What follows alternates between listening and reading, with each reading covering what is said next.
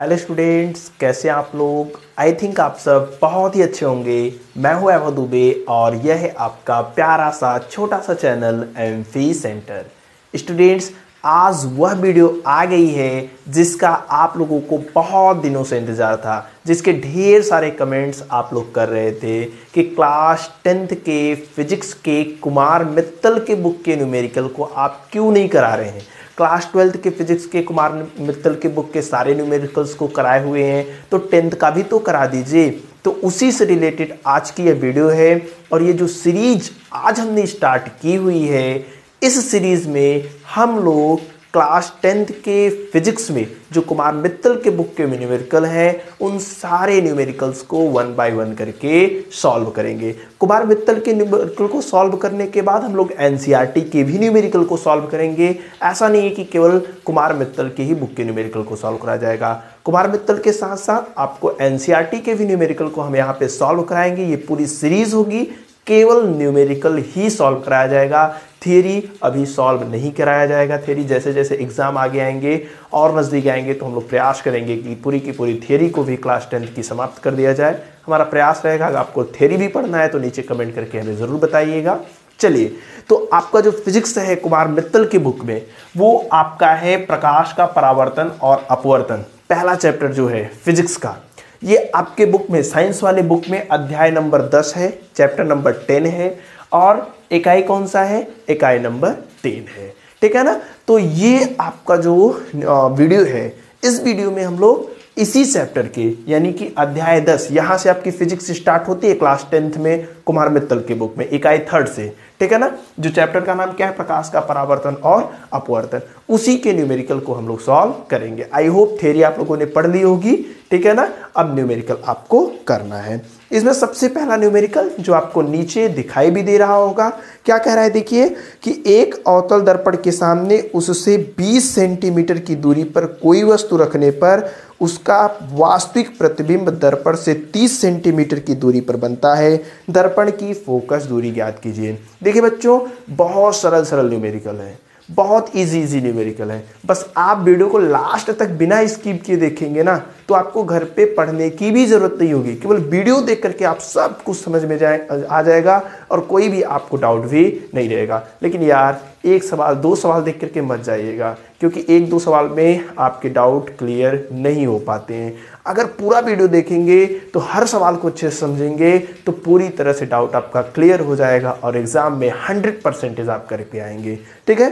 तो चलिए, पहला सवाल क्या है, पहला सवाल क्या है, पढ़िए फिर से।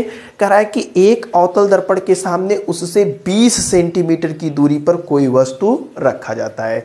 तो दर्पण के ध्रुव से या फिर दर्पण से जो वस्तु की दूरी होती है वो u होती है।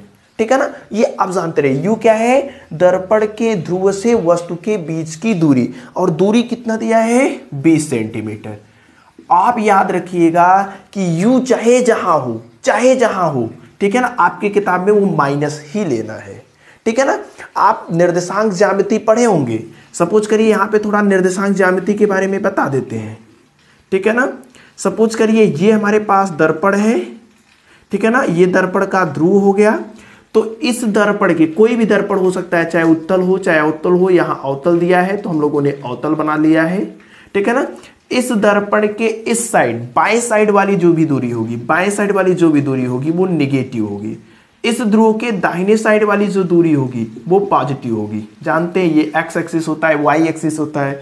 इसके ऊपर वाली चाहे जो भी दूरी लेंगे वो क्या लेंगे, पॉजिटिव लेंगे, और नीचे वाली जो भी दूरी लेंगे वो निगेटिव लेंगे।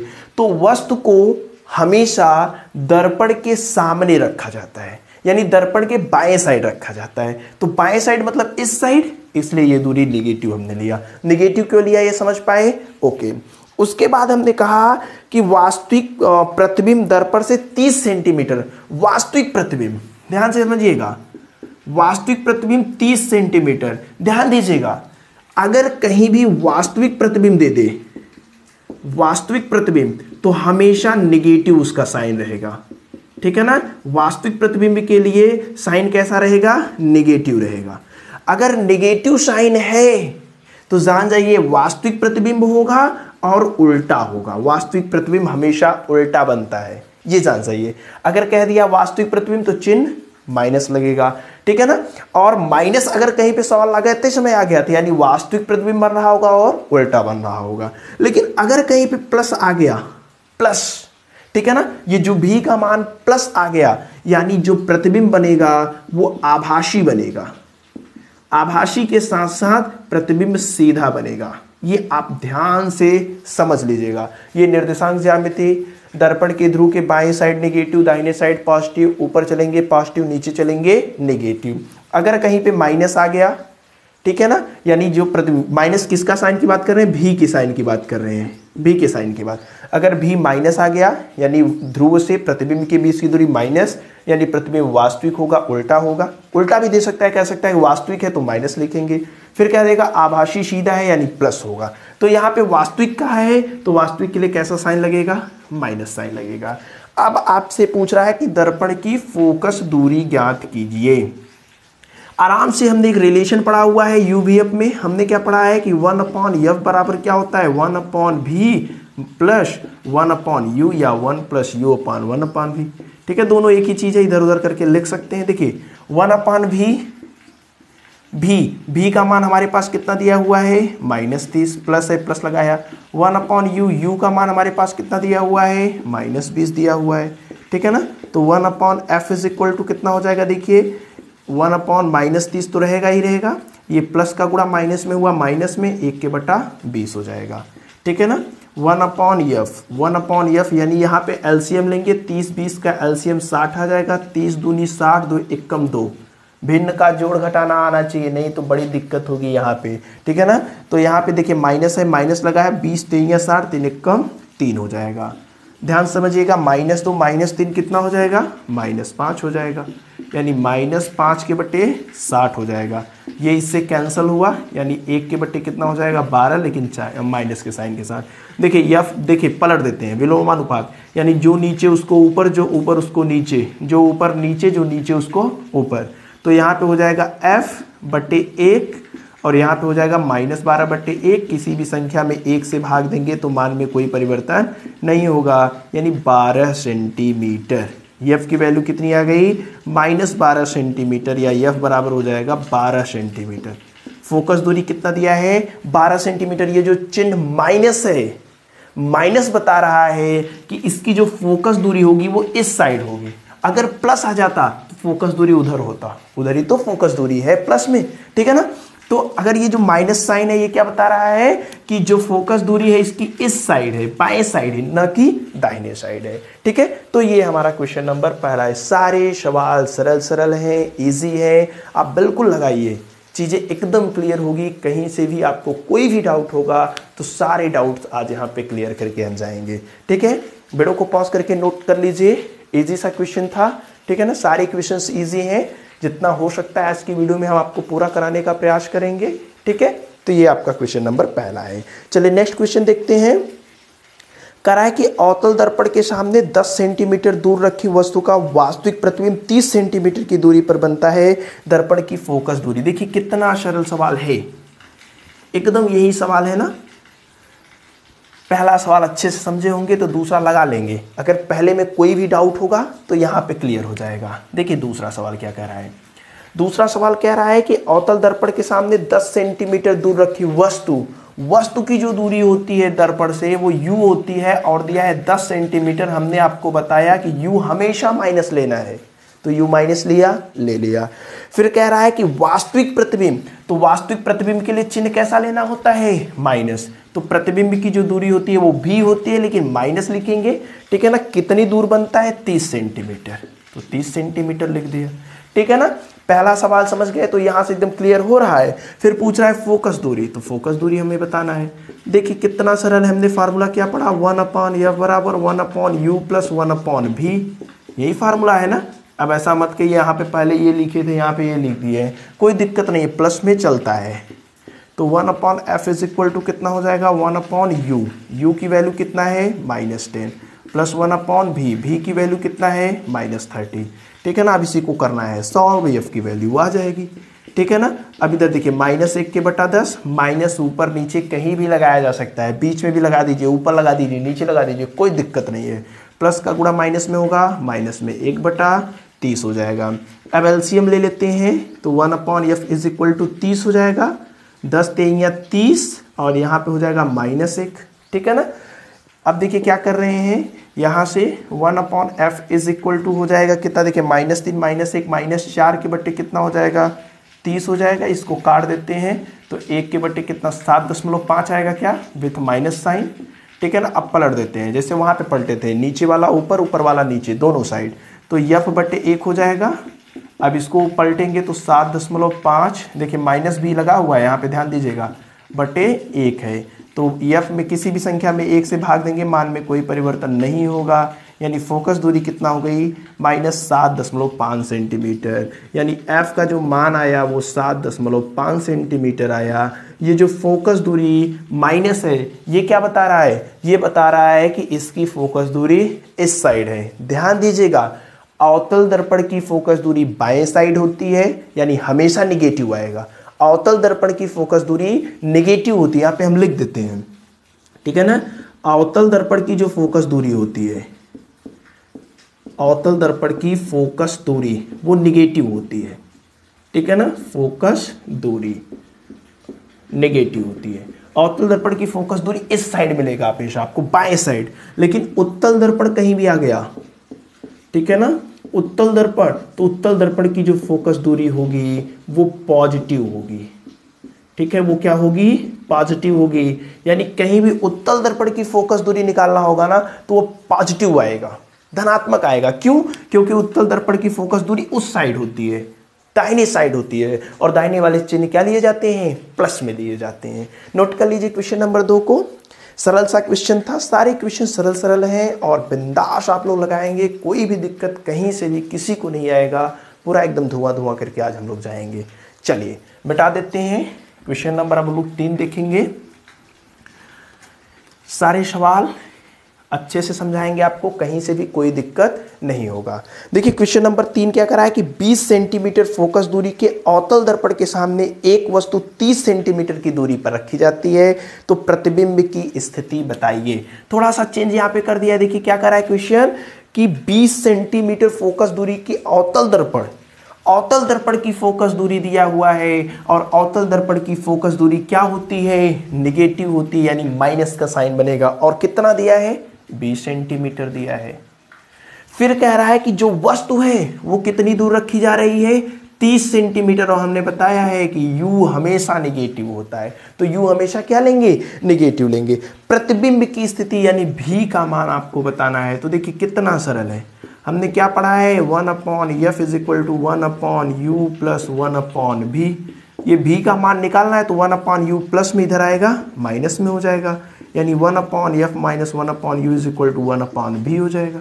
इस 1/, देखिए ये प्लस में इधर आया माइनस में, और कुछ किए नहीं, तो 1/v is equal to 1/f minus 1/u लिख दिए। अब सबको मान रख देते हैं, 1/v 1/, देखिए इसको पहले इसको बाद में लिख दिया, और क्या किया है, 1/v, v की वैल्यू निकालनी है 1/f, तो f का मान हमें दिया है कितना, -20, ठीक है ना। माइनस लगाया 1/u, u की वैल्यू कितना दिया है, -30 दिया हुआ है, ठीक है ना। 1/v, तो 1/v देखिए ये माइनस इस माइनस को क्या कर देगा, प्लस, देखिए ये माइनस इस माइनस को क्या कर देगा, प्लस, तो 1/, क्या हो गया, 30 हो गया, ठीक है। तो 1/v इज इक्वल टू कितना हो जाएगा, देखिए 30 और 20 का एलसीएम लेंगे तो कितना जाएगा, 60, 20 तेइयां 60, 3 का गुणा 1 में करेंगे तो -3, ठीक है। 30 दूना 60, 2 का गुणा 1 में करेंगे तो +2। देखिए 3 में से 2 घट जाएगा, 1 बचेगा, लेकिन बड़े वाले का चिन्ह लगता है इसलिए माइनस का चिन्ह लगा दिया, 1/60। अब पलट देते हैं तो v इज इक्वल टू क्या हो जाएगा, -60 सेंटीमीटर, या ध्यान समझिएगा v का मान कितना गया, 60 सेंटीमीटर, ठीक है। ये माइनस जो है वो क्या बता रहा है, माइनस बता रहा है कि प्रतिबिंब वास्तविक और उल्टा है, ठीक है ना। जहां माइनस क्या बता रहा है, एक बार लिख देते हैं, यह बता रहा है, ठीक है ना, समझिएगा कि प्रतिबिंब वास्तविक और उल्टा है, प्रतिबिंब वास्तविक और उल्टा। जब भी वास्तविक प्रतिबिंब बनेगा तो उल्टा प्रतिबिंब बनेगा, ये जानते रहिए आप लोग, उल्टा है। ठीक है, तो छोटे छोटे सवाल हैं, आई थिंक किसी को कहीं भी दिक्कत नहीं हो रही होगी। नोट करिए, वीडियो को पॉज करके नोट कर लीजिए, इजी से सवाल हैं और आई थिंक बहुत ही अच्छे से आपको ये समझ में आएगा, सब आप लोग कर पाएंगे, कहीं दिक्कत नहीं आएगी। चलिए नेक्स्ट क्वेश्चन चलते हैं। नेक्स्ट क्वेश्चन कर रहा है जो कि यूपी बोर्ड में पूछा भी गया है 2012 में। ठीक है ना, कह रहा है कि अवतल दर्पण की फोकस दूरी 10 सेंटीमीटर है, दर्पण से 20 सेंटीमीटर की दूरी पर वस्तु का प्रतिबिंब दर्पण से कितनी दूर बनेगा। सब सरल सवाल है, देखिए इसी बेस पर ये भी सवाल है। ठीक है, देखिए कह रहा है क्वेश्चन नंबर 4 कह रहा है कि अवतल दर्पण की फोकस दूरी, तो अवतल दर्पण की फोकस दूरी देखिए, अवतल दर्पण की फोकस दूरी नेगेटिव होती है तो हमने नेगेटिव ले लिया। कितना दिया है, 10 सेंटीमीटर दिया है। कह रहा है कि दर्पण से 20 सेंटीमीटर की दूरी पर वस्तु का प्रतिबिंब बनता है। ठीक है ना, वस्तु का नहीं, दर्पण से 20 सेंटीमीटर की दूरी पर स्थित वस्तु, यानी वस्तु की दूरी दिया है कितना, 20 सेंटीमीटर। हमने बताया है यू हमेशा नेगेटिव लेंगे। कह रहा है कि प्रतिबिंब की स्थिति बताइए, तो भी जैसे अभी लगाए हैं एकदम वही सवाल, तो 1/f इज इक्वल टू क्या होता है, 1/u प्लस 1/v होता है।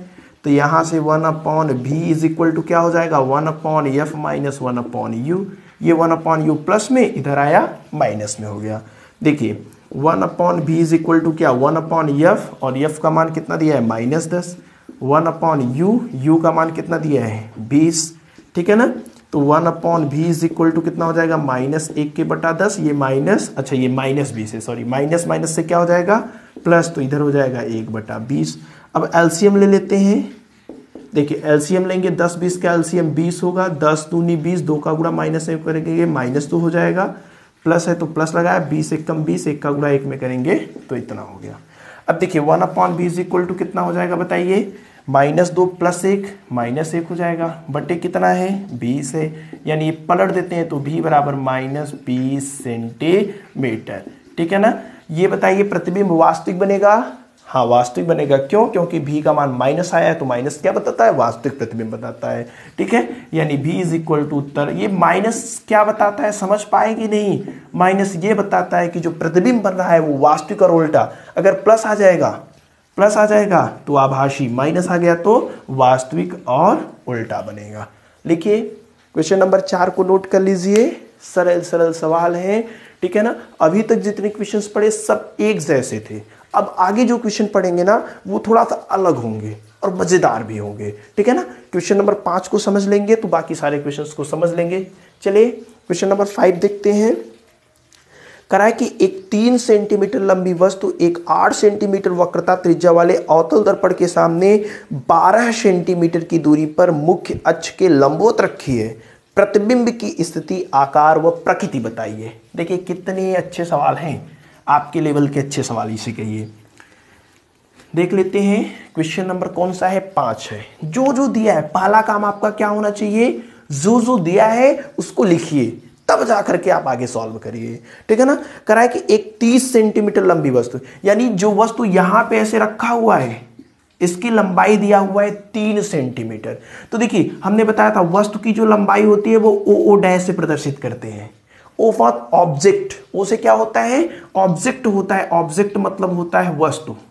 ठीक है ना, ओ से क्या है, ऑब्जेक्ट, और ऑब्जेक्ट मतलब क्या होता है, वस्तु। जहां भी ऑब्जेक्ट मिल जाएगा, वस्तु मिल जाएगा, कह देंगे कि उसकी जो लंबाई है वो कितनी है, ओ डैश है। ठीक है, अरे इसकी लंबाई इतनी, यानी ओ डैश है। तो ओ डैश का मान कितना दिया हुआ है, 3 सेंटीमीटर। अच्छा प्लस में लेंगे कि माइनस में लेंगे, देखिए वस्तु ऐसे रखी हुई है यानी ऊपर साइड है, तो ऊपर साइड है तो प्लस लेंगे। समझ पाए, वस्तु देखिए ऐसे रखी हुई ऊपर साइड, और ऊपर साइड क्या है, पॉजिटिव है, यानी वस्तु की लंबाई हमने क्या लिया, पॉजिटिव लिया। फिर क्या कह रहा है कि 8 सेंटीमीटर वक्रता त्रिज्या वाले अवतल दर्पण के सामने, देखिए अवतल दर्पण की वक्रता त्रिज्या दिया है 8 सेंटीमीटर। अब ये माइनस होगा कि निगेटिव, इसका जो वक्रता त्रिज्या होता है इधर होता है, जिधर फोकस दूरी होगा उधर ही वक्रता त्रिज्या भी होगा, ये जानते रहिए। आप एक रिलेशन पढ़े हुए हैं, F बराबर होता है R/2। ठीक है, तो F बराबर क्या हो जाएगा, 8/2, यानी F इज इक्वल टू हो जाएगा 4 सेंटीमीटर। अवतल दर्पण की फोकस दूरी है, तो अवतल दर्पण की फोकस दूरी क्या होती है? नेगेटिव होती है, नेगेटिव। फोकस दूरी जो चिन्ह होता है वही चिन्ह आपका आर का भी होता है, यानी आर बराबर भी क्या होगा? -8 होगा। समझ पाए कि नहीं? ये माइनस क्या है? माइनस है कि जो फोकस दूरी है वो इस साइड है। ये आर का माइनस बता रहा है कि वक्रता त्रिज्या इस साइड है, क्योंकि इसी साइड तो निगेटिव चीजें हैं। ठीक है, चीजें क्लियर है। अब आपसे पूछ रहा क्या रहा है वो देखिए, 12 सेंटीमीटर की दूरी पर मुख्य अक्ष के लंबवत रखी गई है। ठीक है ना, कहा कि जो वस्तु की दूरी दिया हुआ है वो -12 सेंटीमीटर। हमने बताया यू हमेशा माइनस होता है। ठीक है ना, अब पूछ रहा है कि प्रतिबिंब की स्थिति यानी भी का मान बताइए। फिर कह रहा है कि उसका आकार बताइए, आकार यानी आई डैश का मान बताइए, कितना बड़ा प्रतिबिंब बनेगा। यहाँ 3 सेंटीमीटर वस्तु रखे थे, तो वस्तु का जो प्रतिबिंब बनेगा वो 2 सेंटीमीटर, 1 सेंटीमीटर, 10 सेंटीमीटर, कितना बनेगा वही बताएंगे। हमने मान लिया आई डैश बनेगा। फिर उसकी कह रहा है कि प्रकृति बताइए, प्रकृति मतलब वास्तविक बनेगा, उल्टा बनेगा, कैसा बनेगा, यही समय में क्या करना है, बताना है। तो चलिए ध्यान से देखिए, हम लोग क्या कर रहे हैं। देखिए सबसे पहले हमें क्या दिया है, एफ दिया है, यू दिया है, भी निकाल सकते हैं। देखिए भी तो पूछा है, तो देखिए सूत्र हम लोगों ने क्या पढ़ा है, 1/f is equal to 1/v plus 1/u। हमें निकालना है भी का मान, तो भी का मान निकाल लेते हैं। 1/v बराबर 1/f माइनस 1/u।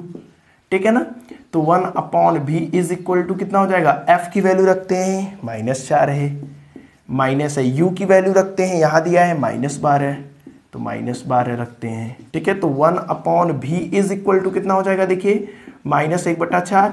ये माइनस ऊपर नीचे कहीं भी लगाया जा सकता है, बार बार बता रहे हैं, ऐसा मत सोचिए कि माइनस था ऊपर कैसे पहुंच गया, तो आपका जहां मन करेगा लगा सकते हैं। ये माइनस इस माइनस को क्या करेगा, प्लस करेगा। ठीक है, 12 आ गया, यानी 1/v इज इक्वल टू क्या हो जाएगा, एलसीएम लीजिए, 12 हो जाएगा, 4 12, 3 एकम 3 प्लस 12 एकम 12, 1 हो जाएगा। यानी 1/v इज इक्वल टू कितना हो जाएगा, -2/12, ये इससे कैंसल, -1/6 पलट देते हैं, तो v बराबर हो जाएगा -6 सेंटीमीटर। यानी v बराबर कितना आ गया, v बराबर कितना आ गया, देखिए 6 सेंटीमीटर। माइनस क्या बता रहा है, प्रकृति, प्रकृति क्या है बताइए, माइनस, और माइनस क्या बताता है, वास्तविक प्रतिबिंब और उल्टा। यानी प्रतिबिंब कैसा है, वास्तविक और उल्टा है। कहां से पकड़ पाए, कैसे पता चला वास्तविक और उल्टा है, क्योंकि ये माइनस, अगर माइनस में आया तो वास्तविक और उल्टा, प्लस में आता तो आभासी और सीधा है। ठीक है, यानी प्रतिबिंब उल्टा बन रहा है, उल्टा बन रहा है यानी नीचे ऐसे बन रहा होगा, तभी तो उल्टा होगा। नहीं समझ पाए, देखिए वस्तु ऐसा रखा था, हमने कहा प्रतिबिंब जो भी बन रहा होगा उल्टा, तो उल्टा बन रहा होगा, तो ऐसे रखे थे ऐसे ही बनेगा, तभी तो उल्टा होगा। अच्छा, अब हमसे पूछा है आई डैश का मान, तो हमने एक फार्मूला पढ़ा था रेखीय आवर्धन में, लीनियर मैग्निफिकेशन, रेखीय आवर्धन। लीनियर मैग्निफिकेशन क्या होता है, आई डैश बटे ओ डैश बराबर -v/u, ये सूत्र होता है रेखीय आवर्धन में।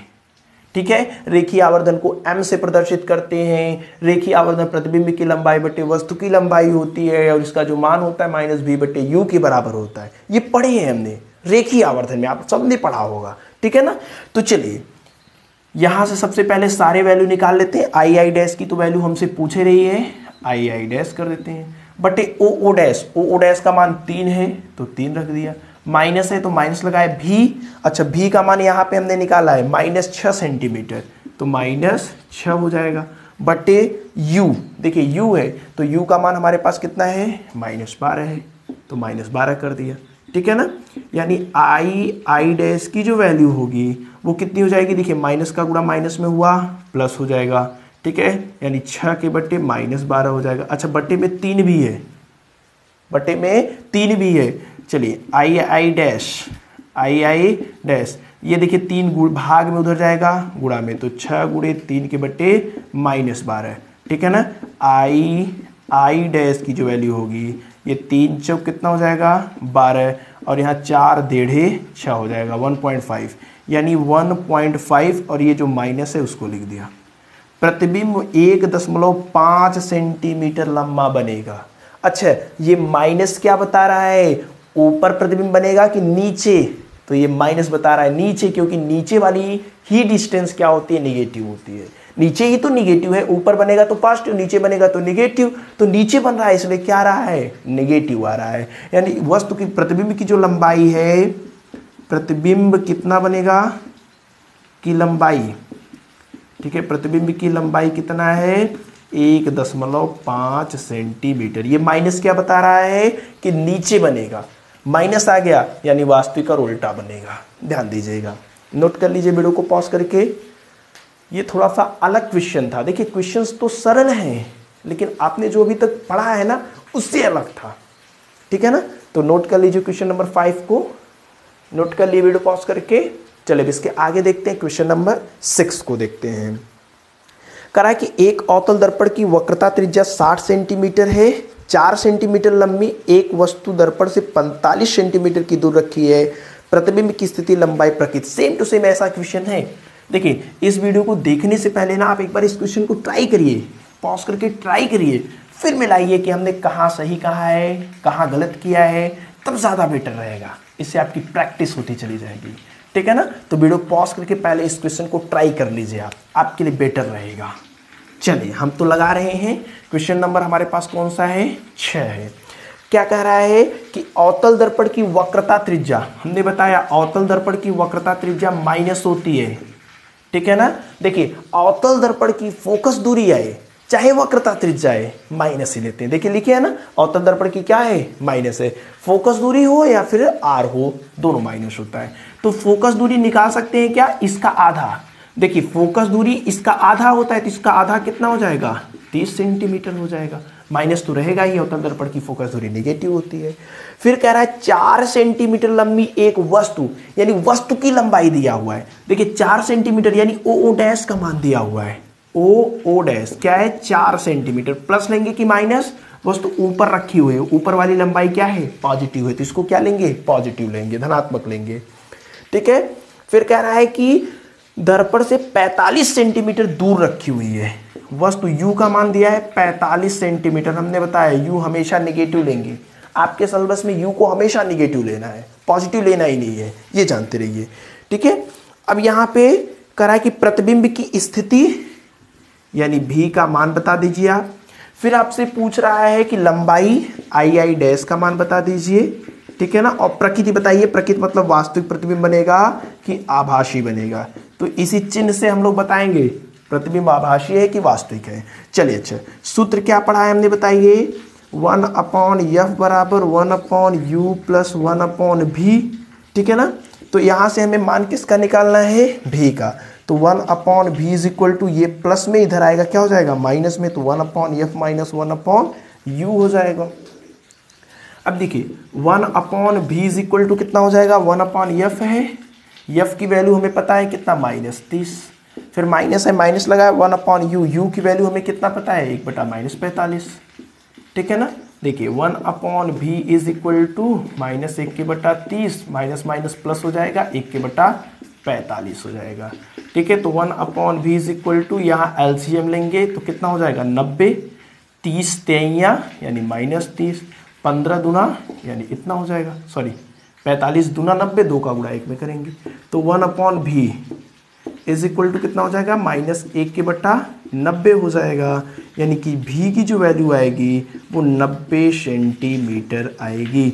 यानी प्रतिबिंब कितनी दूर बनेगा दर्पण से, 90 सेंटीमीटर। माइनस आया है यानी वास्तविक बनेगा और उल्टा बनेगा। माइनस क्या बताएगा, वास्तविक और उल्टा, उल्टा मतलब नीचे बनेगा, ठीक है ना। अच्छा अब हमसे पूछ रहा है आई डैश का मान, प्रतिबिंब की लंबाई। तो रेखीय आवर्धन अभी अभी हमने लिखा आई डैश बटे ओ डैश की जो वैल्यू होती है वो -v के बटे u होती है। अब मान रखते हैं आई डैश का तो मान हमें निकालना है, आई डैश निकालना है।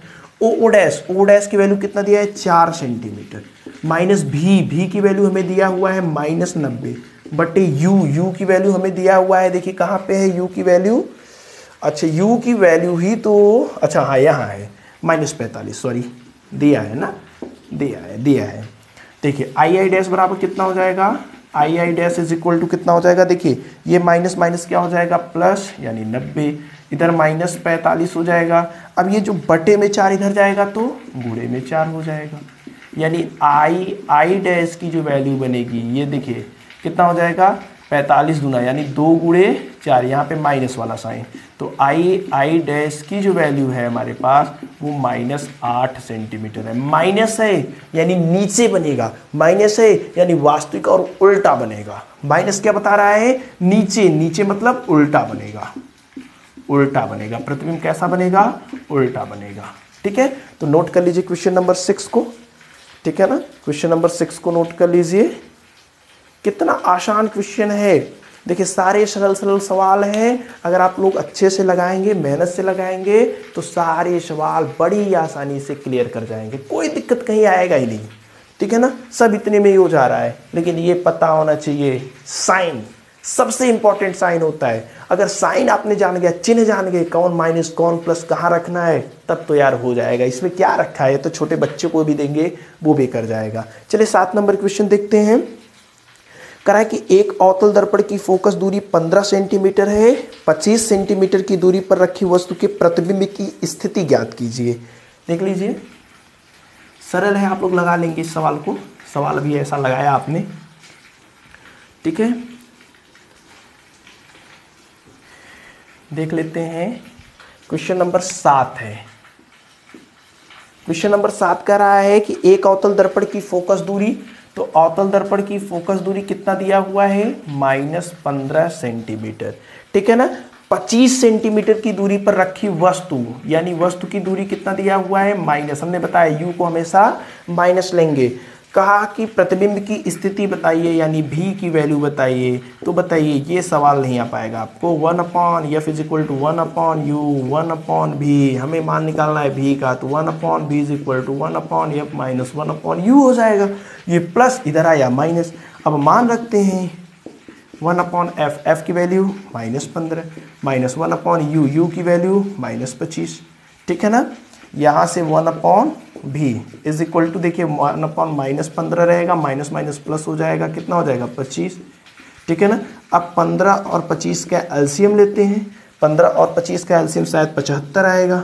ठीक है, 15 बचे 75, 5 एक कम 5, लेकिन ये माइनस था तो माइनस लिखा, 25 3 75, 3 एक कम 3 हो जाएगा। ठीक है, तो 1/v इज इक्वल टू क्या हो जाएगा, -5 + 3 यानी -2 के बटा 75 हो जाएगा। ये इससे कैंसिल हो गया। 1/u v बराबर कितना हो जाएगा, देखिए यहाँ पे देखिए -1 के बटा 2 तिहाई 6, 1 5 2 सत्ते 14। ठीक है ना, 0.5 हो जाएगा। पलट देते हैं, v बराबर हमारे पास आ जाएगा 37.5 सेंटीमीटर। माइनस है तो माइनस लगा दिया, माइनस आ गया, यानी प्रतिबिंब कैसा बनेगा, वास्तविक बनेगा, उल्टा बनेगा। प्रतिबिंब कैसा है, वास्तविक और उल्टा। जब भी वास्तविक बनेगा तो उल्टा बनेगा, ये जानते रहिए। ठीक है, तो वास्तविक और उल्टा। वास्तविक मतलब दर्पण के सामने, आभासी मतलब दर्पण के पीछे। लिख लीजिए, क्वेश्चन नंबर 7 को नोट कर लीजिए, आसान सा क्वेश्चन है। ठीक है ना, नोट कर लीजिए। चलिए नेक्स्ट क्वेश्चन देखते हैं। क्वेश्चन नंबर 8 कह रहा है कि एक अवतल दर्पण से जिसकी फोकस दूरी 25 सेंटीमीटर है, कितनी दूरी पर एक वस्तु रखी जाए कि जिससे कि प्रतिबिंब का आकार वस्तु के आकार के बराबर हो, इसे दिखाने के लिए किरण आरेख भी खींचिए। अब यहाँ पे थोड़ा सा मजेदार सवाल, देखिए क्या कह रहा है, समझिएगा। कह रहा है किरण आरेख भी आपको बनाना है। कह रहा है कि एक अवतल दर्पण जिसकी फोकस दूरी 25 सेंटीमीटर है। क्वेश्चन नंबर 8, अवतल दर्पण की फोकस दूरी माइनस होती है, -25 सेंटीमीटर हमने लिख दिया। कह रहा है कि कितनी दूरी पर एक वस्तु रखी जाए कि प्रतिबिंब का आकार वस्तु के आकार के बराबर बने। तो ये आपको ज्ञात होना चाहिए कि अवतल दर्पण के द्वारा प्रतिबिंब का बनना। हमने आपको पढ़ाया, हमने खुद पढ़ाया, आप जाकर देख सकते हैं। अवतल दर्पण द्वारा प्रतिबिंब का बनना, उसमें टोटल 6 कंडीशन थे, टोटल 6 कंडीशन थे। अवतल दर्पण द्वारा प्रतिबिंब का बनना, प्रतिबिंब का बनना, टोटल कितने कंडीशन थे, 6 कंडीशन थे। ठीक है, अवतल दर्पण द्वारा प्रतिबिंब का बनना में टोटल 6 कंडीशन थी। तीसरी कंडीशन थी कि जब वस्तु को वक्रता केंद्र पर रखा जाता है, वक्रता केंद्र पर रखा जाता है, तो जितना बड़ा वस्तु है उतना बड़ा ही प्रतिबिंब बनेगा। ये एक ऐसी कंडीशन थी, वस्तु को वक्रता केंद्र पर रखे तो प्रतिबिंब भी वक्रता केंद्र पर ही बना, वस्तु जितनी बड़ी प्रतिबिंब भी उतना बड़ा। ये कंडीशन आपको याद होना चाहिए। यानी कि जब भी कहे वस्तु के बराबर प्रतिबिंब बने, यानी कहां रखा होगा, वक्रता केंद्र पर रखा होगा। ठीक है, यानी वस्तु को कहां रखना है हमें ये पता चल गया। हाँ पता चल गया, कहां रखना है, वक्रता केंद्र पर। तो लिखेंगे, कहेंगे कि वस्तु के बराबर प्रतिबिंब बनाने के लिए, वस्तु के बराबर प्रतिबिंब बनाने के लिए, ये जानना है आपको, प्रतिबिंब बनाने के लिए, ठीक है, प्रतिबिंब बनाने के लिए वस्तु को कहां रखना पड़ेगा, वक्रता केंद्र पर। वस्तु को वक्रता केंद्र पर रखना पड़ेगा। ठीक है, ध्यान समझिएगा, रखना पड़ेगा। अब वक्रता केंद्र और दर्पण के बीच की दूरी को वक्रता त्रिज्या कहते हैं। यानी r की वैल्यू कितनी हो जाएगी, r बराबर होता है 2f, यानी r बराबर हो जाएगा कितना, 2 गुणे f, f की वैल्यू है -25, यानी r बराबर हो जाएगा -50 सेंटीमीटर। ये माइनस क्या बता रहा है, माइनस बता रहा है कि वस्तु को सामने रखा जाएगा, अर्थात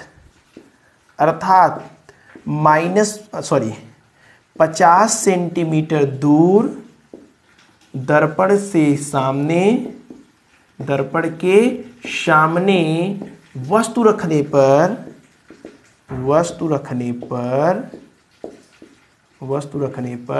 प्रतिबिंब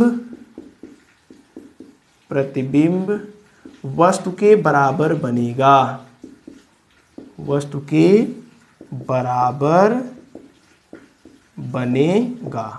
ठीक है ना, वस्तु के बराबर बनेगा। ये चीजें क्लियर है कि नहीं क्लियर है? हाँ क्लियर है। हमने अवतल दर्पण के द्वारा प्रतिबिंब का बनना में तीसरी कंडीशन पढ़ी थी कि जब वस्तु को वक्रता केंद्र पर रखा जाता है तो जितनी बड़ी वस्तु उतना बड़ा प्रतिबिंब। वक्रता केंद्र पर ही बनता है तो वक्रता केंद्र और दर्पण के बीच की दूरी को r कहते हैं, तो r बराबर होता है 2f। पढ़े हैं तो f का मान दिया था, r निकाल लिया। अब कहा है कि किरण आरेख खींचिए। देखिए चलिए किरण आरेख खींच देते हैं। अवतल दर्पण है, वहां पे हमने किरण आरेख आपको खींच के बताया था। ये हमारे पास क्या है, ध्रुव है।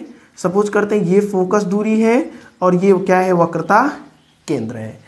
वक्रता केंद्र पर हमने वस्तु को रखा। ठीक है, पहली किरण समांतर चली, मुख्य अक्ष के समांतर चलने वाली किरण कहां से होकर जाती है, दर्पण के मुख्य फोकस से होकर चली गई। फिर हमने कहा कि दूसरी किरण जो मुख्य फोकस से होकर जाती है, कहां से होकर जाएगी, मुख्य फोकस से होकर जाने वाली किरणें कहां से होकर जाती है, समांतर। देखिए एकदम ये यहीं पे काटेगा, आपको बनाना है तो यहीं पे ये काटेगा। ठीक है ना, तो यहां पे तभी काटेगा। ठीक है, स्केल से बनाएंगे तो एकदम एग्जैक्ट बनेगा। ये दूरी और ये वाली दूरी, ये प्रतिबिंब बन गया, ये ओ डैश और प्रतिबिंब हमने बना लिया आई डैश। इस कंडीशन में जो वस्तु का प्रतिबिंब होता है वही वस्तु के बराबर होता है। ठीक है ना, तो ये हमारा क्या बन जाएगा, किरण आरेख बन जाएगा। ये सब आप लोगों ने पढ़ा है, कहीं से भी किसी को दिक्कत नहीं आएगी। ठीक है ना, कंडीशन नंबर 3 ये किरण आरेख है। नोट कर लीजिएगा, ये दूरी कितना है हमारे पास, 25 सेंटीमीटर है यहां से यहां तक की दूरी, और ये 50 सेंटीमीटर है। ठीक है ना, 50 सेंटीमीटर है। दर्पण की बाएं साइड वाली दूरी निगेटिव होती है, इसलिए यहां पे हमने निगेटिव लिखा हुआ है। नोट कर लीजिए क्वेश्चन नंबर 8 को। सरल सवाल है क्वेश्चन नंबर 8, वीडियो पॉज करके नोट कर लीजिए, इजी सा क्वेश्चन है। अब हम लोग देखते हैं क्वेश्चन नंबर 9 को। कह रहा है कि एक अवतल दर्पण की फोकस दूरी 5 सेंटीमीटर है, इसके सामने 10 सेंटीमीटर की दूरी पर रखी वस्तु का प्रतिबिंब कहां पर बनेगा, क्या यह वास्तविक होगा। अब हमने आपको तरीका बता दिया है कैसे चेक करना है, वास्तविक होगा कि नहीं होगा, आभासी होगा, क्या होगा, ये आपको चेक करने का तरीका हमने बताया हुआ है। ठीक है ना, तो चलिए देख लेते हैं क्वेश्चन नंबर कौन सा है हमारे पास। क्वेश्चन नंबर हमारे पास है 9 नंबर। ठीक है, 9 नंबर क्वेश्चन करा है कि एक अवतल दर्पण की फोकस दूरी, अवतल दर्पण की फोकस दूरी निगेटिव होती है, हमने बताया है कितना दिया है, -5 सेंटीमीटर दिया है। कह रहा है कि इसके सामने 10 सेंटीमीटर की दूरी पर रखी वस्तु का प्रतिबिंब, यानी वस्तु का दे रखा है 10 सेंटीमीटर दूर, यू हमेशा माइनस होता है। प्रतिबिंब बताइए, तो 1/f is equal to 1/u plus 1/v होता है। ठीक है, तो 1/v इज इक्वल टू हो जाएगा 1/f माइनस 1/u। अब तो शुरू से यही सूत्र पढ़ते आ रहे हैं ना, अब तो ये आपके जबान पे होगा। f की वैल्यू कितना है, -5, माइनस लगाया, u की वैल्यू कितना है, -10 है।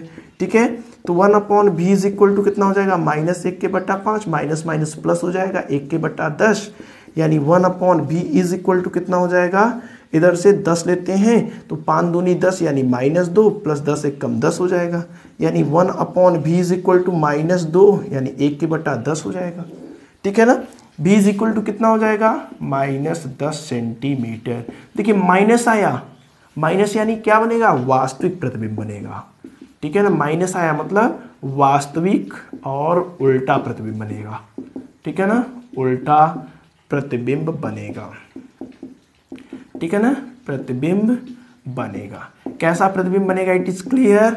ओके, तो ये क्वेश्चन नंबर आपका है 9। नोट कर लीजिए वीडियो को पॉज करके, सरल सा क्वेश्चन था, कहाँ से कर पाए, समझ पाए कि नहीं, बहुत सारे क्वेश्चंस लगा लिए हैं। क्वेश्चन नंबर 10 देखते हैं। कह रहा है कि एक अवतल दर्पण के 30 सेंटीमीटर दूर रखी वस्तु का 3 गुना बड़ा प्रतिबिंब आभासी बनता है, फिर वास्तविक बनता है। पहले कहा कि आभासी प्रतिबिंब बन रहा है तब बताइए, फिर कह रहा है वास्तविक बन रहा है तब बताइए, दोनों कंडीशंस के लिए है। ठीक है, प्रत्येक दशा में अवतल दर्पण की फोकस दूरी, देखिए दोनों कंडीशन में हमें फोकस दूरी निकालना है, दोनों कंडीशन में क्या निकालना है, फोकस दूरी। तो पहले आभासी के लिए, चलिए पहले आभासी के निकालते हैं। देखिए क्या करा है, करा है कि एक अवतल दर्पण के 30 सेंटीमीटर दूरी रखी वस्तु का 3 गुना बड़ा प्रतिबिंब बनता है। एक अवतल दर्पण से 30 सेंटीमीटर की दूरी पर, 10वां क्वेश्चन, यानी कि u का मान कितना दिया है, -30 सेंटीमीटर। u तो निगेटिव लेना ही है, चाहे उत्तल हो चाहे अवतल हो। कह रहा है कि इसके दूर रखी वस्तु का 3 गुना बड़ा प्रतिबिंब बनता है, एक बार आभासी एक बार वास्तविक। पहले ध्यान से समझिए, देखिए अगर कह रहा है ओ डैश, ऑब्जेक्ट की लंबाई अगर हम लोग h ले लें, वस्तु की लंबाई कितना ले लें, h ले लें, तो आई डैश इसके 3 गुना बनेगा, यानी 3h बनेगा, नहीं बनेगा। यही तो कह रहा है कि जो प्रतिबिंब बन रहा है वस्तु की लंबाई के 3 गुने के बराबर बन रहा है, तो ये h है तो प्रतिबिंब 3h बनेगा। अब कह रहा है, क्या पूछ रहा है, प्रत्येक दशा में फोकस दूरी। देखिए पहला सवाल पूछ रहा है आभासी, अगर आभासी हो, आभासी प्रतिबिंब क्या बन रहा हो, आभासी प्रतिबिंब बन रहा हो। चलिए पहला सवाल आभासी प्रतिबिंब है। देखिए सबसे पहले रेखीय आवर्धन क्या होता है बताइए, आभासी प्रतिबिंब बन रहा है ना, पहले ये देख लीजिए। आभासी प्रतिबिंब ओ डैश की वैल्यू क्या है, ऊपर साइड है। देखिए वस्तु को ऊपर रख रहे हैं, तो ऊपर रख रहे हैं तो क्या बन जाएगा बताइए, h होगा, प्लस में ही लेंगे, कोई दिक्कत नहीं है। आई डैश क्या होगा, आई डैश, देखिए आई डैश आभासी प्रतिबिंब है, आभासी प्रतिबिंब के लिए प्लस लेंगे, क्योंकि प्रतिबिंब सीधा बनेगा, सीधा मतलब ऊपर ही बनेगा, ऊपर है मतलब क्या बनेगा, प्लस। देखिए आभासी के लिए प्लस ही तो लेते हैं, अगर वास्तविक बनता तो नेगेटिव लेते, आभासी है तो प्लस लेंगे, यानी प्रतिबिंब की लंबाई भी हमें क्या लेना है, प्लस लेना है, यानी 3h ही लेना है। हमने क्या पढ़ा है, सूत्र हमने पढ़ा है आई डैश बटे ओ डैश बराबर -b के बटे u, ये सूत्र हमने पढ़ लिया है। तो आई डैश की वैल्यू देखिए यहाँ दिया हुआ है 3h, ओ डैश की वैल्यू दिया हुआ है h, माइनस दिया है माइनस, b की वैल्यू तो हमें निकालना है। ठीक है ना, v की वैल्यू निकालेंगे तभी तो f निकाल पाएंगे, फोकस दूरी u की वैल्यू दिया हुआ है -30। ठीक है, माइनस माइनस से कैंसल, h से कैंसल, ये 30 इधर गुणा में उधर जाएगा भाग में, यानी 3 गुणे क्या हो जाएगा, 30 हो जाएगा, यानी v बराबर कितना हो गया, 90 सेंटीमीटर। अब ध्यान से समझिए, v प्लस में आया, हाँ प्लस में आया, तो प्लस के लिए क्या है, आभासी तो है। क्लियर है कि नहीं, देखिए यहां से एकदम क्लियर हो जाना चाहिए, v क्या है, प्लस में, यानी प्लस है तो कैसा बन रहा होगा, आभासी, आभासी तो कहा है। अब चलिए आभासी हो गया, अब हमें निकालना है फोकस दूरी। तो फोकस दूरी 1/f इज इक्वल टू क्या होता है, 1/u प्लस 1/v होता है। अब मान रख देते हैं, तो 1/f/u की वैल्यू कितना दिया है -30। 1/v की वैल्यू देखिए 90 सेंटीमीटर आया, प्लस में आया क्योंकि आभासी और आभासी के लिए हमें क्या लेना है, प्लस ही लेना है, तो 90 कर दिया। यानी 1/f इज इक्वल टू कितना हो जाएगा 90। तो यहाँ 30 या 90 यानी -3, यहाँ 1 हो जाएगा। यानी 1/f इज इक्वल टू कितना हो जाएगा -2/90, काट देंगे तो -1/45, यानी f की जो वैल्यू होगी वो -45 सेंटीमीटर। हमने आपको बताया प्रतिबिंब चाहे आभासी बने चाहे वास्तविक बने, फोकस दूरी हमेशा नेगेटिव आएगा। अभी ये आभासी के लिए निकाले नेगेटिव, अभी वास्तविक के लिए भी निकालेंगे तो क्या आना चाहिए, नेगेटिव आनी चाहिए, क्योंकि अवतल दर्पण की फोकस दूरी हमेशा इसी साइड, इस साइड की दूरी नेगेटिव, तो नेगेटिव होगा। ठीक है, पुनः कह रहा है वास्तविक प्रतिबिंब के लिए। आप बताइए वास्तविक प्रतिबिंब बनेगा तब क्या होगा, उसकी फोकस दूरी अगर वास्तविक प्रतिबिंब बनाए तब क्या होगा। ठीक है, अच्छा जब वास्तविक प्रतिबिंब बनेगा तो ओ डैश एच होगा, क्योंकि वस्तु को तो हमेशा ऊपर साइड ही रखा जाता है तो ये तो हमेशा प्लस ही होगा। लेकिन आई डैश यानी आई डैश वास्तविक प्रतिबिंब के लिए क्या लेना है, माइनस लेना है। यानी आई डैश की जो वैल्यू होगी वो -3h होगी। क्यों होगी, क्योंकि वास्तविक प्रतिबिंब बन रहा है। वास्तविक प्रतिबिंब बनने की कंडीशन में उल्टा बनेगा, उल्टा मतलब नीचे, और नीचे वाली दूरी क्या ली जाती है, नेगेटिव ली जाती है। ठीक है ना।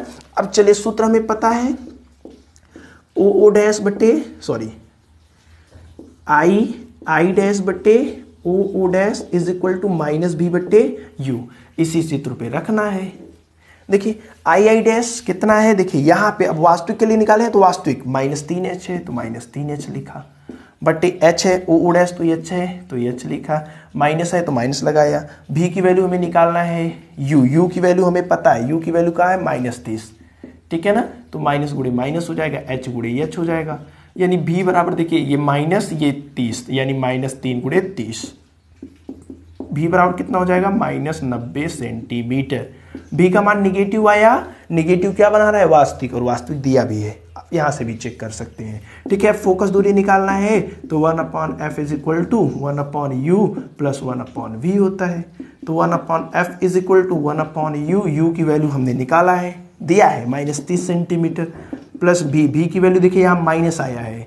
ठीक है ना, तो माइनस रखेंगे तो 1/f इज इक्वल टू कितना हो जाएगा -1/30, प्लस का गुणा माइनस में करेंगे माइनस में 1/90, यानी 1/f की जो वैल्यू होगी 30-90 का एलसीएम 90 हो जाएगा, 30 या 90 और यहाँ -90 यानी -4 के बट्टे कितना हो जाएगा 90 हो जाएगा। इसको काट देंगे तो 1/22.5 आएगा, यानी पलट देंगे तो फोकस दूरी 22.5 सेंटीमीटर, लेकिन माइनस में तो माइनस में आएगा। हमने आपको बताया था फोकस दूरी चाहे वास्तविक बने चाहे आभासी बने, अवतल दर्पण की निगेटिव ही होती है, तो यहाँ भी निगेटिव यहाँ भी निगेटिव आया। उत्तल दर्पण यही रहता तो दोनों फोकस दूरियां पॉजिटिव आती। ठीक है, नोट कर लीजिए, ये क्वेश्चन नंबर 10 है। वीडियो पॉज करके क्वेश्चन नंबर 10 को नोट कर लीजिए, इजी सा क्वेश्चन है। ठीक है ना, हमने आपको एक एक चीज करके समझाया है, इसलिए आपको समय थोड़ा ज्यादा लग रहा होगा। नोट करिए, समय ज्यादा हो जाएगा चलेगा, लेकिन आपको समझ में आना चाहिए। नोट करिए, वीडियो पॉज करके नोट कर लीजिए, ज़्यादा इधर उधर नहीं, वीडियो को पॉज करिए, नोट करिए।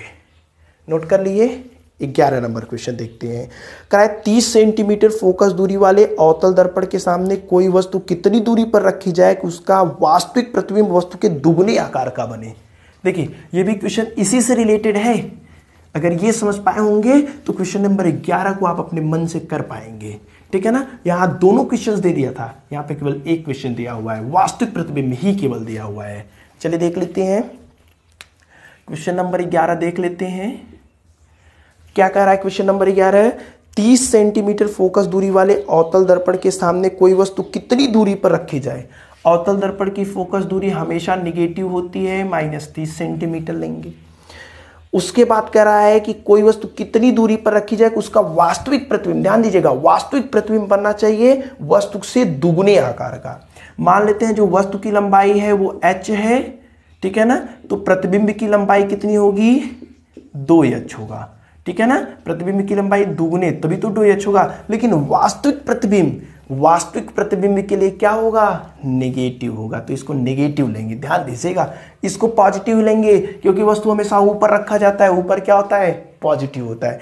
वास्तविक प्रतिबिंब बन रहा है तो वास्तविक प्रतिबिंब के लिए नेगेटिव तो लिया जाएगा, ले लिया हमने, ठीक है, दोगुने आकार का बने। चलिए देख लेते हैं। अच्छा, यहां से सबसे पहले हमें क्या दिया है, हमसे क्या पूछ रहा है वो एक बार क्लियर करते हैं कि 30 सेंटीमीटर फोकस दूरी वाले अवतल दर्पण के सामने कोई वस्तु कितनी दूरी पर रखी जाए, ठीक है, यू का मान पूछ रहा है, कितनी दूरी पर रखी जाए, ठीक है ना, कितनी दूरी पर रखी जाए कि उसका वास्तविक प्रतिबिंब वस्तु से दोगुने आकार का बने। देखिए हमें क्या दिया हुआ है, हमें दिया हुआ है सबसे पहले फॉर्मूला हम लोगों ने पढ़ा हुआ है, आई डैश बटे O dash is equal to, यहाँ पे सबसे पहले माइनस भी के बटे यू। यहाँ से आपका आई डैश की वैल्यू कितना दिया हुआ है, -2h, ओ डैश की वैल्यू कितना दिया हुआ है, h, इज इक्वल टू कितना हो जाएगा, माइनस भी के बटे यू।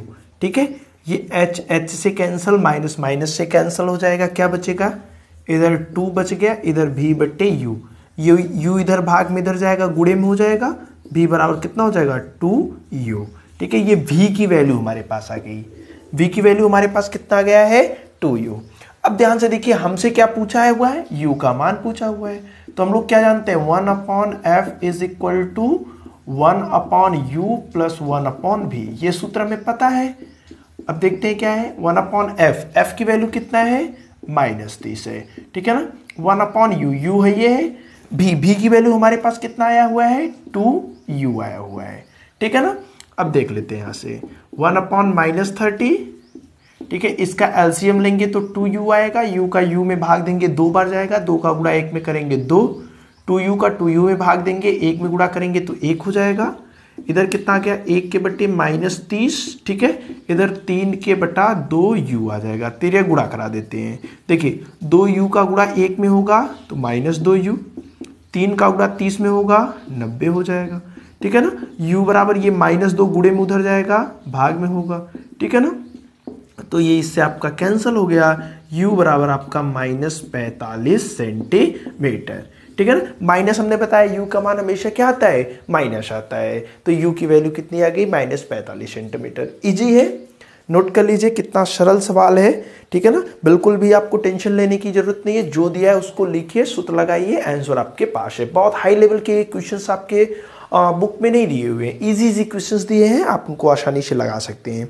चलिए नेक्स्ट क्वेश्चन देखते हैं, क्वेश्चन नंबर 12 कह रहा है कि 10 सेंटीमीटर फोकस दूरी के अवतल दर्पण के सामने मुख्य अक्ष पर दर्पण के ध्रुव से 15 सेंटीमीटर की दूरी पर 3 सेंटीमीटर ऊंची मोमबत्ती रखी है, प्रतिबिंब की स्थिति व आकार बताइए। नोट कर लिए होंगे, वीडियो पॉज करके नोट कर लिया करिए। चलिए नेक्स्ट क्वेश्चन देखते हैं, हमारे पास जो अगला क्वेश्चन है वो है क्वेश्चन नंबर 12। देखिए क्वेश्चन नंबर 12 क्या कह रहा है, 10 सेंटीमीटर फोकस दूरी के अवतल दर्पण, तो अवतल दर्पण की फोकस दूरी होती है निगेटिव, हमने आपको बताया। फिर कह रहा है कि मुख्य अक्ष पर दर्पण के ध्रुव से 15 सेंटीमीटर की दूरी पर, देखिए u का मान दिया है -15 सेंटीमीटर, u हमेशा निगेटिव होता है, ठीक है ना, 3 सेंटीमीटर ऊंची वस्तु रखी गई है, यानी ओ डैश की value 3 centimetre, O dash positive होगा हमेशा क्योंकि ऊपर है, ठीक है ना।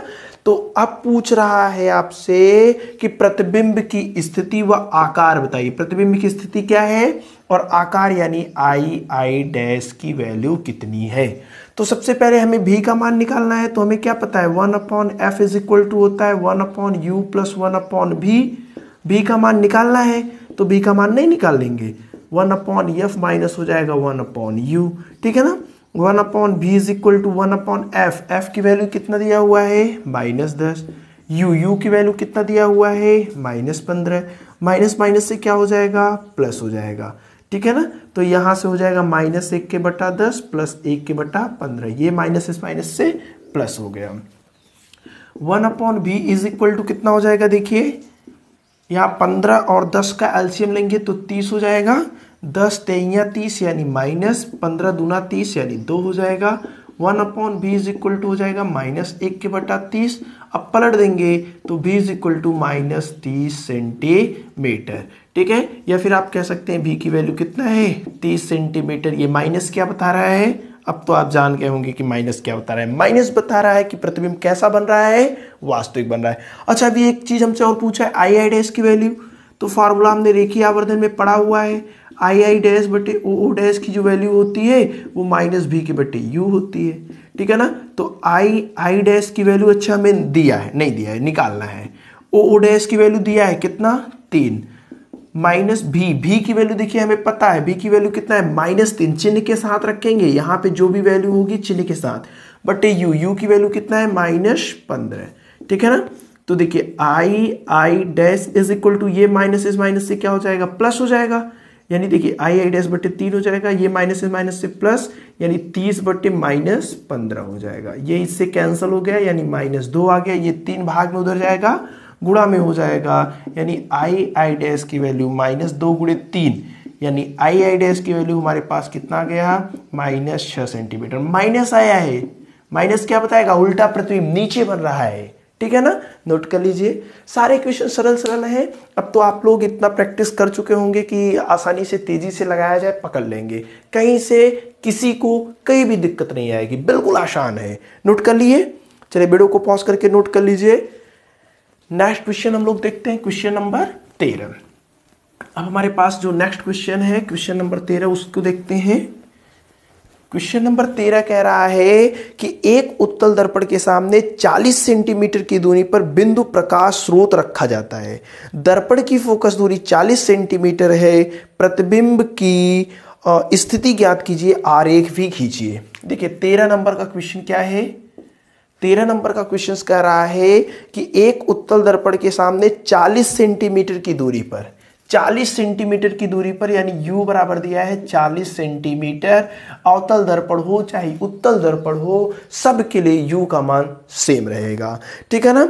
अब कह रहा है, देखिए क्या कह रहा है कि दर्पण की फोकस दूरी, जो उत्तल दर्पण की फोकस दूरी, अब उत्तल दर्पण की फोकस दूरी पॉजिटिव होती है। अभी तक जितने सवाल हमने लगाए सब अवतल दर्पण के लिए लगाए, और सभी जगह हमने देखा कि अवतल दर्पण की जो फोकस दूरी होती है वो निगेटिव, लेकिन यहां पे सवाल आया उत्तल दर्पण का। उत्तल दर्पण की फोकस दूरी पॉजिटिव तो प्लस लिखेंगे, ध्यान दीजिएगा। पूछ रहा है कि प्रतिबिंब की स्थिति ज्ञात कीजिए, यानी भी का मान बताइए। तो नहीं बता पाएंगे, प्रतिबिंब की स्थिति कितना सरल है बताइए, क्या होता है 1/f is equal to 1/b plus 1/u, ठीक है ना। 1 देखिए भी निकालना है तो 1/f माइनस क्या हो जाएगा 1/u हो जाएगा, आसान है। 1/b is equal to 1/f, f की वैल्यू 40 प्लस में दिया है, माइनस 1/u, u की वैल्यू देखिए कितना दिया है -40 दिया हुआ है, ठीक है ना। तो 1/b इज इक्वल टू कितना हो जाएगा 1/20, ये माइनस माइनस क्या हो जाएगा प्लस हो जाएगा, तो 1/40 हो जाएगा, ठीक है ना। तो 1/b is equal to 40 LCM लेंगे, ठीक है ना। देखिए हर समान रहता है तो अंश को आपस में जोड़ लेते हैं, तो 1 + 1 हो जाएगा। 1/b इज इक्वल टू कितना हो जाएगा 2/40, ये इससे कैंसिल, 1/20, यानी भी की वैल्यू आ गई, पलट देंगे तो 20 सेंटीमीटर। अब बताइए भी प्लस में आया कि माइनस में आया, भी प्लस में आया, प्लस के लिए यानी जो प्रतिबिंब बनेगा वो आभासी बनेगा और सीधा बनेगा। प्रतिबिंब कैसा बनेगा, आभासी, और आप जानते हैं कि उत्तल दर्पण का जो प्रतिबिंब बनता है वह आभासी ही बनता है। उत्तल दर्पण में जो प्रतिबिंब बनता है वो आभासी ही बनता है, ठीक है। तो नोट कर लीजिए क्वेश्चन नंबर 13 को, बहुत ही आसान सा क्वेश्चन है, ठीक है ना। नोट कर लिए होंगे, इजी सा क्वेश्चन है।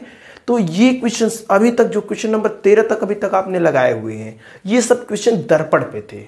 12 शुरुआत के जो क्वेश्चंस थे वो सभी अवतल दर्पण पे थे, एक क्वेश्चन आपको उत्तल दर्पण पे दिया हुआ है। तो कोई भी दर्पण दे, कहीं से भी दे क्वेश्चन, आपको कोई भी डाउट नहीं होना चाहिए, क्योंकि हमने आपको 1 to 1 सारी चीजें बता दिया है। सबसे इंपॉर्टेंट यहाँ पे होता है साइन। आप साइन चिन्ह कौन सा रख रहे हैं, अगर चिन्ह रखना आ गया ना तो यार ये सब न्यूमेरिकल बताइए इजी नहीं है, बस नॉर्मल जोड़ घटाना गुणा भाग नहीं आ जाएगा, आ जाएगा। चलिए अब इसके आगे की न्यूमेरिकल को जब हम लोग लगाएंगे, आगे की न्यूमेरिकल को, ठीक है ना, तो आगे की न्यूमेरिकल पर लगाते समय यहाँ पे अपवर्तनांक से संबंधित दिया हुआ है, ठीक है ना। तो यहाँ पे क्वेश्चन नंबर जो आपका 14, 15, 16 है, ये सब किस पे है? अपवर्तनांक पे है। तो अपवर्तनांक पर कुछ विशेष फार्मूला आपको पता होना चाहिए जो आप लोगों ने इसी चैप्टर में पढ़ा हुआ है। सबसे पहले आप जानते हैं ये 3 फार्मूला हम आपको बता रहे हैं।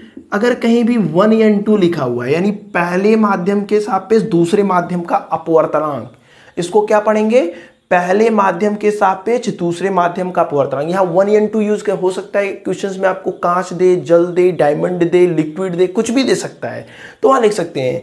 जिसका अपवर्तनांक लिखना होता है उसको बाद में लिखते हैं, जिसके सापेक्ष होता है उसको पहले लिख लेते हैं। तो 1 या 2 यानी पहले के सापेक्ष दूसरे का अपवर्तनांक n2/n1 होता है, यानी दूसरे का अपवर्तनांक बटे पहले का अपवर्तनांक। दूसरा क्वेश्चन ये है हमारे पास, दूसरा फार्मूला जो हमारे पास है कि अगर कहीं पे आपको 1 या 2 लिखना है, देखिए 1 या 2 दिया है तो 1 या 2 की जगह 2n1 लिखना है तो 1 के बटे में हो जाता है 2n1। ध्यान दीजिएगा, जैसे यहां पे 1 2 दिया था, 2 1 लिखा तो 1 के बटे में लिख देते हैं। ये सब सूत्र है, सब पढ़े हुए हैं। और तीसरा फार्मूला हमने पढ़ा है कि 2n3 यानी दूसरे के सापेक्ष तीसरे माध्यम का अपवर्तनांक। तो देखिए पहला माध्यम नहीं दिया है तो पहले माध्यम को अपने मन से ला देते हैं, तो 1n3/1n2 हो जाएगा। ध्यान से समझिएगा, 1 कॉमन है, कैंसिल हो जाता है, ठीक है ना। दूसरे माध्यम के सापेक्ष तीसरे माध्यम का जो अपवर्तनांक होता है वह पहले माध्यम के सापेक्ष तीसरे का अपवर्तनांक बटे पहले माध्यम के सापेक्ष दूसरे का अपवर्तनांक होता है। चलिए, इन्हीं तीनों सूत्र आपको पता है तो सारे सवाल अपवर्तनांक वाले आ जाएंगे, कहीं से कोई दिक्कत नहीं आएगी। क्वेश्चन देख लेते हैं, क्वेश्चन नंबर है 14। कह रहा है कि वायु के सापेक्ष कांच का अपवर्तनांक। देखिए वायु के सापेक्ष कांच का अपवर्तनांक, तो देखिए इसको क्या लिखेंगे? ANG, A for air, G for glass, ठीक है ना। तो हमने बताया जो पहले लिखा होता है उसके सापेक्ष, जो बाद में लिखा होता है उसका, यानी वायु के सापेक्ष कांच का अपवर्तनांक कितना दिया हुआ है? 1.25, 1.25। फिर कह रहा है कि कांच, और फिर क्या कह रहा है? कांच के सापेक्ष हीरे का अपवर्तनांक। देखिए कांच के सापेक्ष हीरे यानी डायमंड का अपवर्तनांक कितना दिया हुआ है? कांच के सापेक्ष हीरे का अपवर्तनांक 1.61 दिया हुआ है। ध्यान से समझिएगा, देखिए ANG मतलब वायु के सापेक्ष कांच का अपवर्तनांक 1.25 है। GND यानी क्या दिया हुआ है बताइए? GND दिया यानी कांच के सापेक्ष डायमंड यानी हीरे का अपवर्तनांक 1.61। अब हमसे पूछ क्या रहा वो देखिए, वायु के सापेक्ष हीरे का अपवर्तनांक। देखिए वायु के सापेक्ष हीरे का अपवर्तनांक पूछ रहा है, AND की वैल्यू। अच्छा थोड़ा सा आप ध्यान समझ देखिए, तो ये जो फार्मूला हमने, ये तीसरा वाला फार्मूला देखिए क्या है, ध्यान समझिएगा। यहां 2 3 था तो देखिए 2 शुरू में था तो 2 नीचे हो गया, 3 इधर था तो इधर लिख दिया। ध्यान समझिएगा, जैसे अगर AND हमें निकालना हो, ठीक है ना, तो इधर बटे n है, इधर भी बटे n है। ये 3 बाद में 3 था तो ऊपर 3 आया, इधर बाद में D है तो इधर ऊपर D आ जाएगा। यहाँ शुरू में 2 था तो 2 नीचे आया, लेकिन उस साइड तो यहाँ 2 लिख दिया। अब यहाँ एक एक अपने मन से हमने लिखा है, तो देखिए यहाँ A लिखे ना, A और D लिख लिया है हमने, A और D लिख दिया। अभी क्या बचा है? G बचा है, तो यहाँ G लिख देते हैं, यहाँ G लिख देते हैं। यहाँ सूत्र में अपने मन से एक एक आया है, यहाँ अपने मन से हमने G लिख दिया। अब यहाँ पे जो भी देगा, G दिया है G लिख देंगे, और कुछ और दिया रहेगा तो कुछ और लिख देंगे, ठीक है ना। जो भी दिया रहेगा अपने मन से 3 में यही सूत्र आपका लग जाएगा। तो ये सूत्र है, ये फार्मूला है, इसमें ज्यादा इधर करने की जरूरत नहीं है, जानना है आपको, ठीक है। वहां से जानेंगे तो इजिली कर पाएंगे। अच्छा AND की वैल्यू क्या हो जाएगी बताइए? देखिए GND की वैल्यू तो हमें पता है, GND की वैल्यू पता है, GNA की वैल्यू नहीं पता है, GNA की जगह ANG की वैल्यू पता है। तो GNA देखिए 1 2 को 2n में बदलना हमें आता है, 1 के बटे देखिए इसको इस वाले फार्मूले से 1n2 होता है तो 1/2n कर देते हैं, तो यहाँ पे GNA है तो 1/ANG कर देंगे।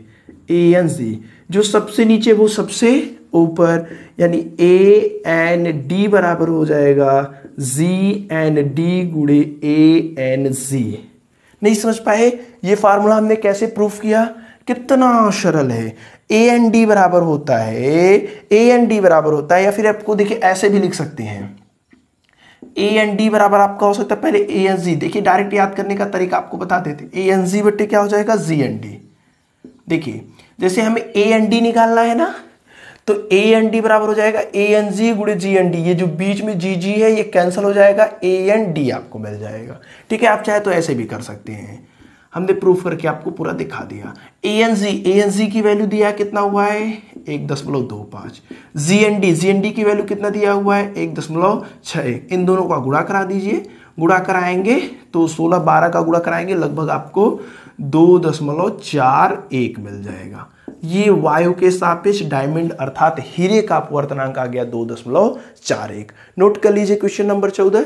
थोड़ा सा देखिए, वो सूत्र अगर पता होगा और आपका कॉन्सेप्ट क्लियर होगा तो ये सब बहुत इजी है यार। कंपटीशन में सवाल आते हैं, जानता है एग्जामिनर, जानता है कि बच्चों से कैसा सवाल पूछा जाए ताकि वो सॉल्व कर ले। ऐसा क्वेश्चन थोड़ी ना पूछेगा कि उसका कोई आंसर ही ना हो, बड़ा मुश्किल हो, तो बच्चा सॉल्व कहां से करेगा। ठीक है ना, तो आपके लेवल के सब क्वेश्चन है, एग्जाम में भी पूछता है, कंपटीशन में पूछता है। ठीक है, नोट कर लीजिए। चलिए इसके बाद क्वेश्चन नंबर हम लोग 14 हो गया है, 15 देखते हैं। कहा है कि यदि वायु के सापेक्ष किसी पारदर्शी द्रव का अपवर्तनांक 1.5 है तथा कांच का अपवर्तनांक 1.5 है तो द्रव के सापेक्ष कांच का अपवर्तनांक निकालिए। देखिए नेक्स्ट क्वेश्चन हमारा कौन सा है, अगला क्वेश्चन कर रहा है कि वायु के सापेक्ष किसी द्रव का अपवर्तनांक। देखिए क्वेश्चन नंबर 15 है वायु के सापेक्ष द्रव का अपवर्तनांक, तो ANL वायु के सापेक्ष लिक्विड का अपवर्तनांक कितना दिया हुआ है। देखिए कितना दिया हुआ है 1.25,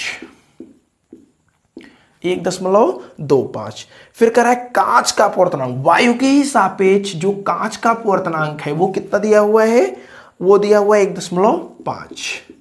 ठीक है ना, अब हमसे क्या पूछ रहा है, वो देखिए पूछ रहा है द्रव के सापेक्ष कांच का अपवर्तनांक, द्रव के सापेक्ष कांच का अपवर्तनांक बताइए। तो देखिए इसी फार्मूले बनेगा ना, यहाँ 3 माध्यम ANG दिया हुआ है, ANG दिया हुआ है तो 3 माध्यम यहीं पे बन जाएगा।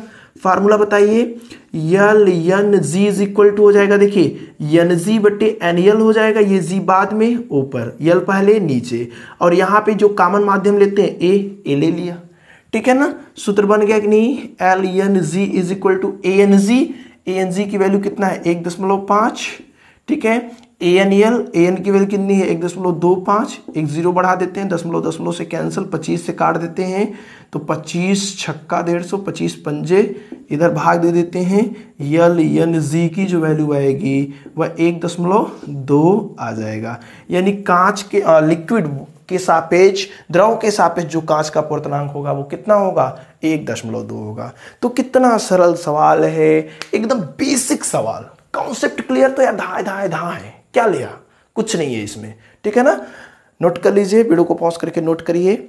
इसके बाद आपका नेक्स्ट क्वेश्चन नंबर 16 है, करा है कि निर्वात में प्रकाश की चाल 3 × 10⁸ मीटर प्रति सेकंड है, कांच का अपवर्तनांक 3/2 है, तो कांच में प्रकाश की चाल ज्ञात कीजिए। यहां पे एक और सूत्र आपको जानना होगा अपवर्तनांक का, बस सूत्र जानते होंगे तो आ जाएगा, कोई दिक्कत नहीं है। अपवर्तनांक जो होता है, अपवर्तनांक वो होता है वायु अथवा निर्वात में प्रकाश की चाल, वायु में प्रकाश की चाल। ठीक है, वायु में प्रकाश की चाल के पदों में बटे माध्यम में प्रकाश की चाल। ठीक है, माध्यम में प्रकाश की चाल, ये सूत्र होता है। ठीक है, माध्यम में प्रकाश की चाल। ठीक है, अपवर्तनांक बराबर क्या होता है, वायु में प्रकाश की चाल बटे माध्यम में प्रकाश की चाल। वायु में प्रकाश की चाल और माध्यम में प्रकाश की चाल के अनुपात को अपवर्तनांक या निरपेक्ष अपवर्तनांक कहते हैं। देखिए क्या दिया है, कह रहे निर्वात में प्रकाश की चाल, देखिए निर्वात में प्रकाश की चाल दिया है 3 × 10⁸ और कांच का अपवर्तनांक, तो अपवर्तनांक दे दिया है 3/2। वायु में प्रकाश की चाल दिया है 3 × 10⁸, माध्यम में प्रकाश की चाल मान लेते हैं हमारे पास V' है, माध्यम में प्रकाश की चाल हमने क्या मान लिया V', तो तिरे गुणा करा देते हैं। देखिए 3 का गुणा V' में होगा कितना हो जाएगा 3V', देखिए 3 का गुणा V' में 3V', 2 का गुणा 3 में होगा 6 × 10⁸ हो जाएगा। 3 गुणे में इधर आएगा भाग में, तो 6 × 10⁸ के बट्टे 3 हो जाएगा, ये इससे कैंसिल हो जाएगा। V' की जो वैल्यू आएगी वो 2 × 10⁸ मीटर पर सेकेंड आ जाएगा। ये हमारे पास क्या है, ये हमारे पास है कांच में प्रकाश की चाल। माध्यम जो दिया हुआ है तो उस माध्यम में प्रकाश की चाल, माध्यम कौन सा था, कांच था, तो कांच में प्रकाश की चाल 2 × 10⁸ मीटर पर सेकेंड। नोट कर लीजिए। आई होप ये क्वेश्चन भी आपको आसानी से समझ में आ गया होगा, कहीं से कोई दिक्कत नहीं है। सूत्र पता तो रिजल्ट पता, सूत्र पता रिजल्ट पता, और क्या है इसमें, ठीक है। तो अब इसके आगे की जो न्यूमेरिकल है, इस चैप्टर में जो न्यूमेरिकल बचे हुए हैं वो अब लेंस से संबंधित न्यूमेरिकल है, ठीक है। तो लेंस से संबंधित न्यूमेरिकल को हम लोग नेक्स्ट वीडियो में देखेंगे, क्योंकि यहाँ पे वीडियो वैसे ही बहुत लंबी हो चुकी है, 1 घंटे से ज़्यादा हो चुका है, ठीक है। तो सारे न्यूमेरिकल्स इसी वीडियो में देखेंगे तो वीडियो बहुत बड़ी हो जाएगी, फिर हमें अपलोड करने में काफ़ी दिक्कत भी आएगा, ठीक है। तो वीडियो को यहीं पर समाप्त करते हैं, और आगे की जो न्यूमेरिकल है, लेंस से रिलेटेड जो न्यूमेरिकल है, उसको हम लोग नेक्स्ट वीडियो में देखेंगे। जितने भी क्वेश्चन बचे हुए हैं इसमें, वो सारे के सारे क्वेश्चंस नेक्स्ट वाले वीडियो में धराशायी हो जाएंगे, सब सॉल्व कर लेंगे, और सारे के सारे क्वेश्चंस आपको आएंगे, कहीं से कोई भी क्वेश्चन, कोई भी डाउट नहीं कर पाएगा आपको, ठीक है ना। तो आई होप आज की इस वीडियो में आपको जो भी न्यूमेरिकल बताए गए हैं, सारे न्यूमेरिकल समझ में आ गए होंगे। फिर भी कोई डाउट है, कोई समस्या है, तो आप कमेंट करके पूछ सकते हैं। आपसे मिलेंगे नेक्स्ट वीडियो में इसके आगे की न्यूमेरिकल के साथ। तब तक बेस्ट ऑफ लक।